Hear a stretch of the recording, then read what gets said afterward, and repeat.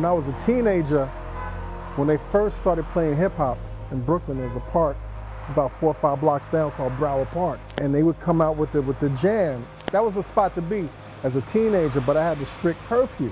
That used to be a dry cleaner. Now it's a Haitian church, man. Église de Dieu. This room right up top is my bedroom.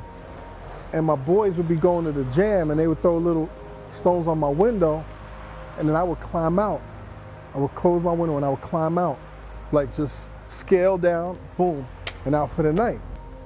This park, you come out here on the weekends and there's nothing but white people and their dogs.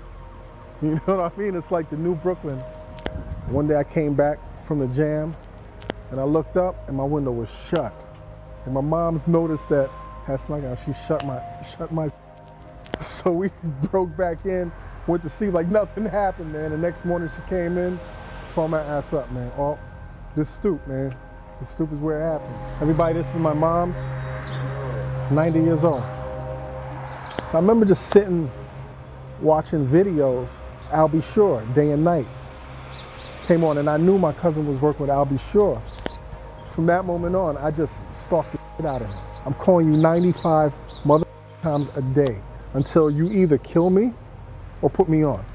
We used to sit on this bench right here and talk about when we would be in the music industry, not knowing that was gonna be real, you know what I mean? But we would just sit there for hours, right here, man, just visualizing, you know, what we was gonna do in the industry, and it happened, you know what I mean?